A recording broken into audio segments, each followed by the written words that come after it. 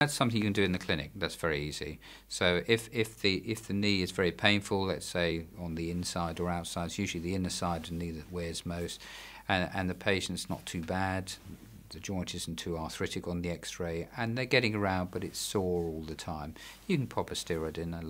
Either the orthopaedic surgeon or the rheumatologist can do that.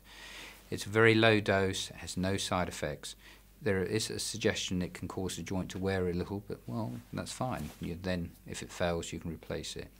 The only rider is that if you have a steroid, there is some concern that you may have a higher rate of an infection in your joint replacement if you operate too soon after. So I would leave an interval of several weeks between that, injecting it and replacing it.